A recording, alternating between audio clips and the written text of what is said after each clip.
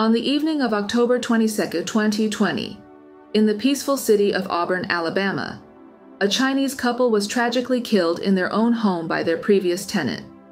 This shocking incident deeply affected the Chinese community in the United States. Initially, people condemned the brutal actions of the perpetrator, but as more details emerged from those who knew the couple, many individuals began to reevaluate their views on the situation. Welcome to Red Eastern True Crime. If you like true crime stories, please subscribe to my channel. Let's dive into this story.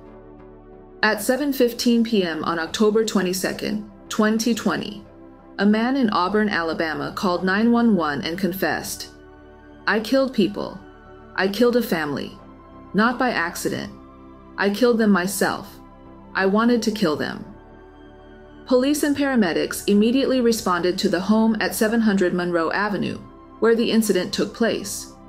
When they arrived, they found a young man sitting on the front lawn in a state of shock, covered in blood. He did not resist when officers approached. Inside the house, police discovered bloodstains in the living room and kitchen on the first floor. They quickly located two seriously injured victims, a man and a woman, and took them to the hospital for treatment. After a thorough search of the house, they found two frightened children hiding in a corner. One child was 8 years old and the other was 5 years old, fortunately physically unharmed. The arrested man, identified as Wang Zhuobin, a 21-year-old from China's Hunan province, was quickly taken to the police station. Wang had been a student at Auburn University since 2018. The male victim was pronounced dead upon arrival at the hospital that night. The female victim, who initially survived the attack, later died in March 2021 due to her serious condition. We have an update tonight out of East Alabama. A man accused of murder in 2020 facing a judge in Lee County earlier today. Auburn police say Zubin Wang broke into a home and stabbed a man and woman on Monroe Drive in Auburn back in 2020. He allegedly knew the pair. Well, this afternoon, Newsletter 9 was at a status hearing for Wang, and learning the defense and prosecution will discuss and review physical evidence together. Plus, we learned it's most likely the case will not be tried this year because Lee County is working on two other capital murder cases. Wang faces a capital murder charge, and his trial has yet to begin. In Alabama, which has the death penalty, Wang, if convicted, could potentially be the first Chinese citizen in the U.S. to receive such a sentence.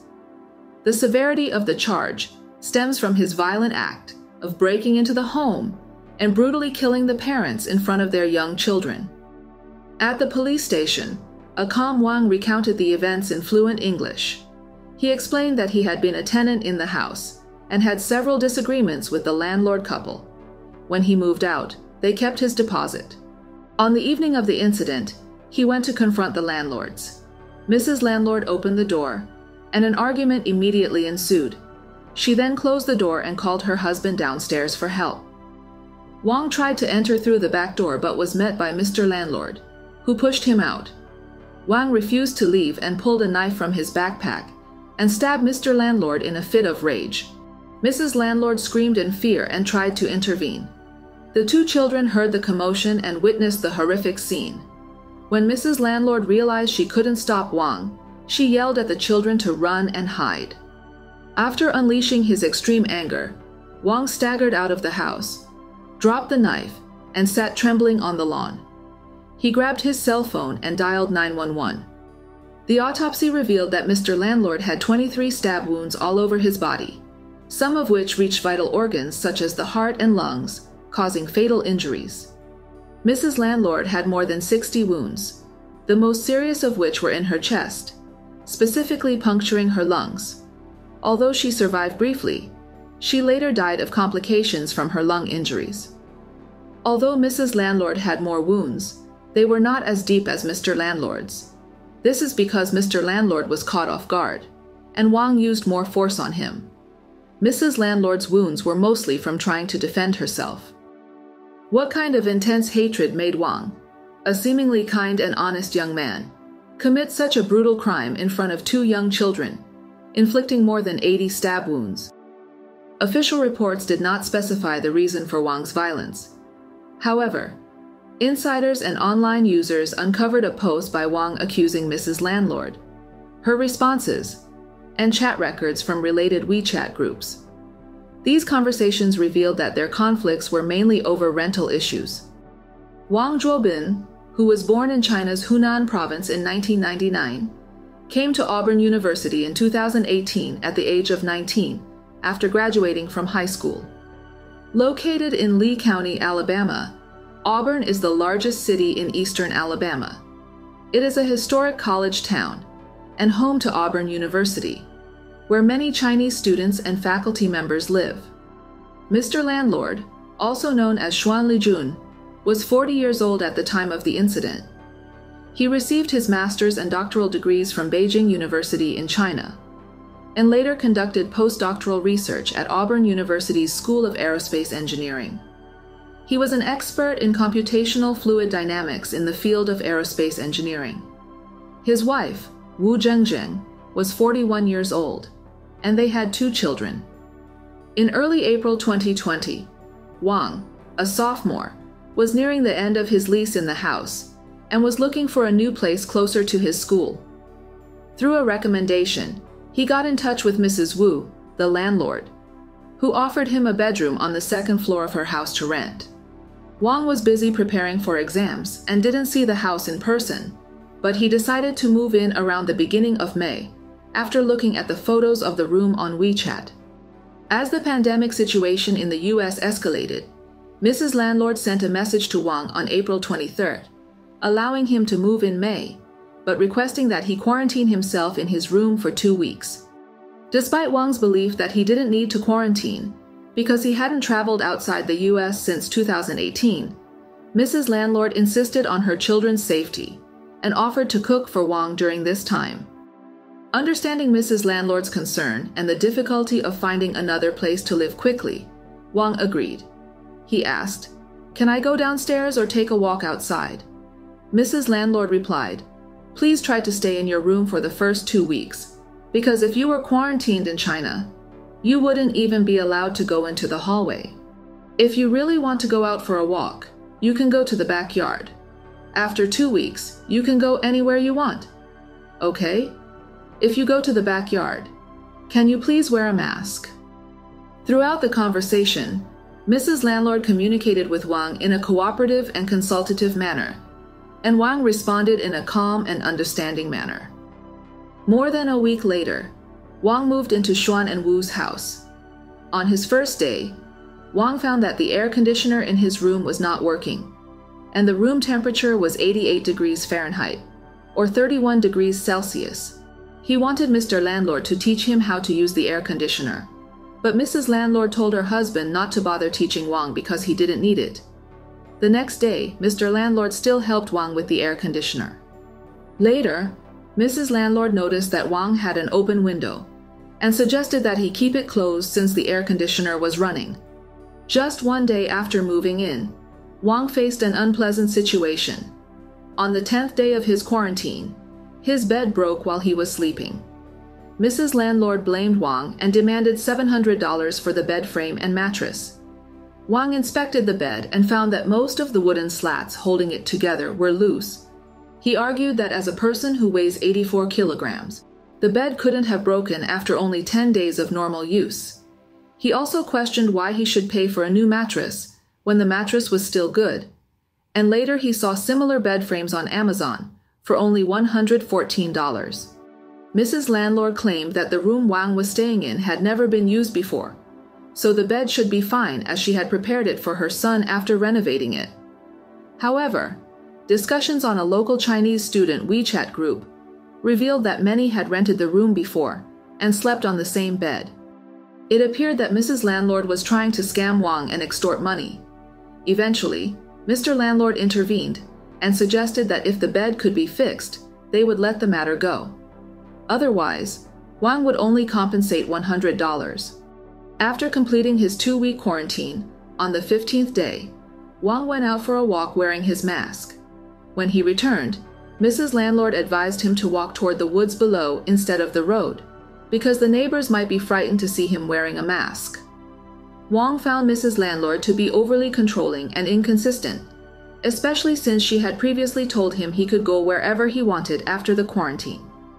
Over the next few days, when Wang was cooking, Mrs. Landlord stood behind him and mentioned that she only cooked one meal a day because of the high cost of utilities.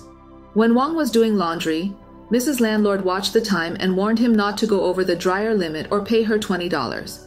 She also asked Wang not to wear sandals in the house to avoid damaging her hardwood floors. Wang felt that he was constantly under Mrs. Landlord's watchful eye in everything he did. Despite her strictness, Mrs. Landlord claimed that she often did good deeds and helped Chinese students without expecting anything in return. She lectured Wang on responsibility, mentioning that he had moved in without even a mask, which she saw as a lack of conscience and morality toward his parents. One day in the backyard, the landlord's children shouted "virus" at Wang, saying that their mother had told them to stay away from him because he was an outsider. As Wang became increasingly unhappy living in the house, tensions with Mrs. Landlord escalated. He felt that she was being too petty and morally manipulative, so he decided to move out. After a few days of looking for a new place to live, Wang informed Mrs. Landlord of his decision to move out. At that time, Wang had lived in Mrs. Landlord's house for only 1 month. Mrs. Landlord said, "Oh, okay, but you have to pay the penalty fee." During Wang's quarantine in the house, Mrs. Landlord made him sign a lease. Although Wang briefly reviewed it and found many clauses unfair to tenants, he signed without foreseeing any problems. The contract stipulated that if a tenant broke the lease and moved out early, he would have to pay the landlord 12 months' rent, a total of $7,200, as a penalty. Wang was shocked when Mrs. Landlord demanded such a ridiculous amount as compensation. Knowing that the standard penalty for breaking a lease in the U.S. is a maximum of 3 months' rent, he firmly refused. This led to a heated argument between them. Mrs. Landlord then bragged about her legal background, claiming that she had studied law in Hong Kong and was licensed to practice law. She threatened to send Wang a legal letter if he didn't comply. In arguments, some Chinese people like to threaten with statements like, "I will sue you," or "I will send you a legal letter." It's a tactic to intimidate those who are inexperienced or fearful of escalating the situation. Mrs. Landlord continued, boasting of her legal connections and claiming that she could win a case against Wang not only in U.S. courts, but also in China, and make him pay. Undeterred, Wang stood his ground and said, "Then I'll get a lawyer myself. We'll see what the court decides." What surprised Wang was that Mrs. Landlord contacted his parents in China. It was like a teacher reporting a student's misbehavior to the parents. She accused Wang of not paying rent, refusing to pay compensation, and not wearing a mask during quarantine, claiming that this endangered her family's health. Without knowing the full story, Wang's parents scolded him, which led to an argument because he felt misunderstood by them. Angry that Mrs. Landlord had involved his parents in this way, Wang confronted her in another heated argument. Then, Mr. Landlord intervened and told Wang that he didn't have to pay the $7,200. Finally, Mrs. Landlord refused to return the 2-month security deposit that Wang had paid when he moved in. Feeling upset, Wang moved out. If it had ended there, it would have been just another unfortunate landlord-tenant situation.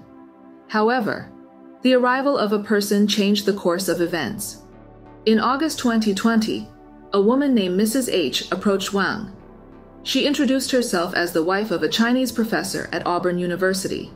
After hearing about Wang's situation with Mrs. Landlord Wu, she sympathized with him and suggested that he share his story online. Mrs. H felt it was important to expose the landlord's misconduct, to warn other Chinese students, and protect them from being tricked. At Mrs. H's suggestion, Wang wrote about his experience with Mrs. Landlord and posted it on a Baidu forum.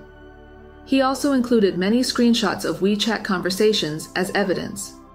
The post quickly gained attention, and more than a dozen Chinese students from Auburn University came forward to share their own stories and expose Mrs. Landlord's unethical actions for money. Soon after, Mrs. H added Wang to a 500-member WeChat group of Chinese people living in Auburn. Many in the group had allegedly been scammed by Mrs. Landlord. For example, one person said he used Mrs. Landlord's airport pickup service. They had agreed on a price of $120, but when they met, Mrs. Landlord insisted on an extra $80 because he had too much luggage or she wouldn't give him a ride. Another person shared how Mrs. Landlord accused him of damaging her hardwood floor with his sandals and kicked him out during a rainstorm, demanding $2,000 for damages before he could take his belongings. Furthermore, someone shared an incident where his parked car was hit by Mrs. Landlord. Instead of taking responsibility, Mrs. Landlord insisted that the tenant pay for the damage, citing improper parking as the cause of the collision. In addition, the tenants were limited to using the dryer twice a month, with a $20 fee for each additional use.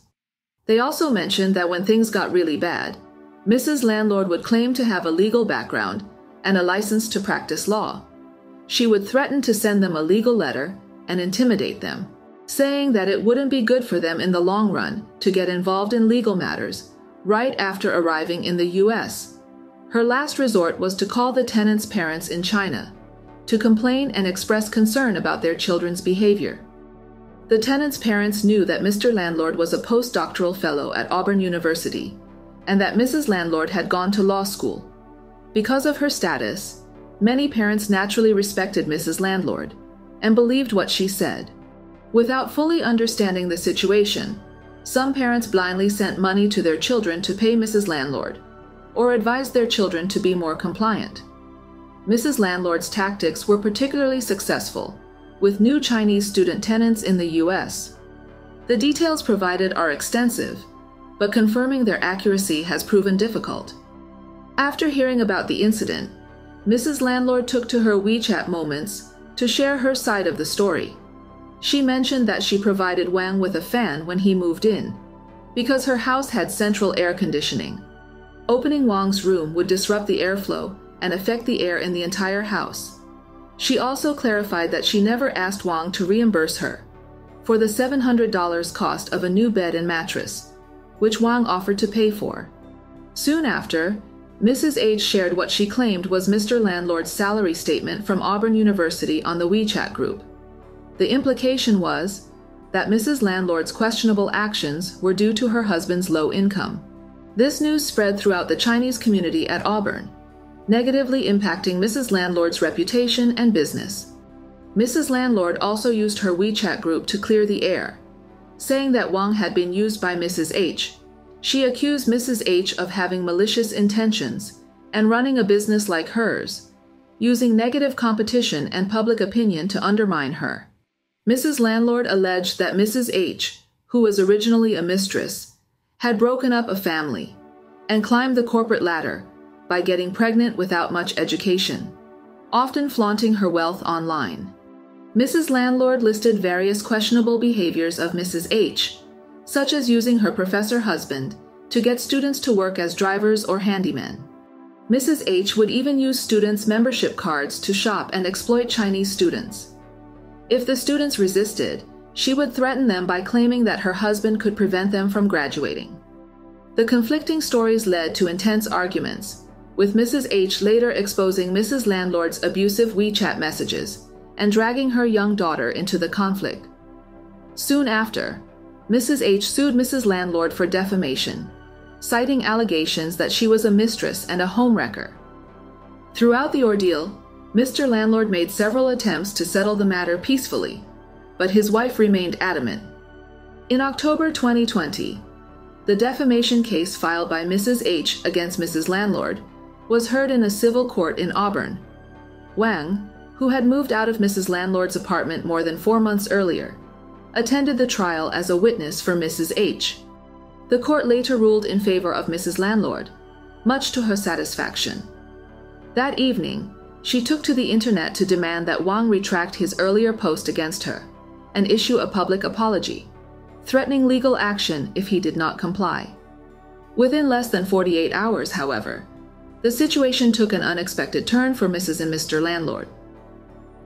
On the evening of October 22nd, a tragic incident occurred. While Wang was cooking at home, he became very angry and grabbed a knife and went to Mrs. Landlord's house. The exact cause of his extreme and cruel actions remains unknown, driving him to commit such a violent act, risking his freedom and even his life. The incident shocked the local Chinese community, prompting Mrs. H to quickly disband the WeChat group she had created and remove her online presence from public view. People familiar with the situation pieced together the events to provide clarity on what happened. Almost everyone who knew Wang expressed disbelief that he could become a murderer. They remembered him as a kind, easygoing young man who rarely argued or showed aggression. Mr. Landlord was well respected and had a good reputation. It's said that he had been a devout Buddhist for many years and was known for his humility and willingness to help others. Both teachers and classmates at the school regarded him as a perfect gentleman. Wang had also posted praise for Mr. Landlord, saying he was a good teacher whom he fully respected. However, during the violent incident, Wang immediately targeted Mr. Landlord. In such an extreme manner, he chose to vent his anger at the expense of another's life, leaving 2 young children to witness the tragedy of their parents' murder, causing them a lifetime of trauma. According to news reports, the court awarded custody of the 2 children, not to their grandparents, but to an adoptive family in the U.S. It is hoped that they will find love and care in their new home, giving them a chance for a fresh start in life. Although Mrs. Landlord had a negative reputation in the Chinese community, some of her American neighbors knew her as a kind and polite person who spoke softly. The Landlord family lived away from the Chinese neighborhood to assimilate into American society. Mrs. Landlord ran a personal shopping business, sold American goods to China, offered airport pickup services, and rented out spare rooms in her home to support her family. She was a protective mother and a strong-willed wife who liked to be in charge. While some felt sorry for the landlords, others accused Mrs. Landlord of cheating tenants out of money and believed she got what she deserved. Mr. Landlord, aware of his wife's excessive behavior, failed to intervene and instead chose to turn a blind eye, resulting in unfair treatment for many student tenants and tragic consequences. In the Chinese community in the United States, many Chinese landlords rent out 1 or more bedrooms in their own homes. Because of the difficulty in measuring individual utility usage, the rent is often a fixed rate that includes utilities. This arrangement leads some landlords to closely monitor tenants' water and electricity usage, with some imposing restrictions, such as no electric heaters in the winter, limited showers, or no overnight guests. Mrs. Landlord, who came to the U.S. a few years before Wang, looks down on the newly arrived Chinese students. Although she feels superior to them, she only rents rooms to Chinese students because it is easier to communicate and control the situation. She wanted to distance her family from the discrimination against the so-called Chinese virus in America, but she told her children that Wang was the virus. She understood that Chinese students from normal families are raised with strict control, fearing consequences such as not graduating or receiving money from their parents, which could lead to job rejection due to a legal record. In Chinese universities, some professors and their families treat students like servants, forcing them to run errands such as delivering packages, buying breakfast, shopping, driving them and their families, accompanying and tutoring their children, and helping with moving and cleaning. They threaten students with not graduating if they refuse, and they have the power to make it happen. If you're interested in this aspect of Chinese universities, leave a comment and I may make a video about it. An online screenshot shows messages between Wang's parents and Mrs. Landlord, in which they show great respect for her. They apologize for Wang's behavior, explaining that he is young, hot-tempered, and may have unintentionally offended Mrs. Landlord. They promise to educate Wang and hope for her forgiveness. Some Chinese parents often trust authority figures, such as teachers, without fully understanding their child's actions, which leads to quick blame. If Wang's allegations against Mrs. Landlord are true, then she is exploiting the mindset of Chinese students and their parents for her own benefit. Though known as a good kid, student, and friend, Wang resorts to extreme measures in conflicts, seeing destruction as the only solution. He lacks emotional control. Perhaps his loneliness in a foreign country academic pressure, and parental misunderstanding have fueled his anger toward the landlord. I will provide an update when there is new information about this case. What do you think about this case? Please share your thoughts and opinions in the comments section. Thank you for watching. If you want to see more crime stories, please like and subscribe to my channel.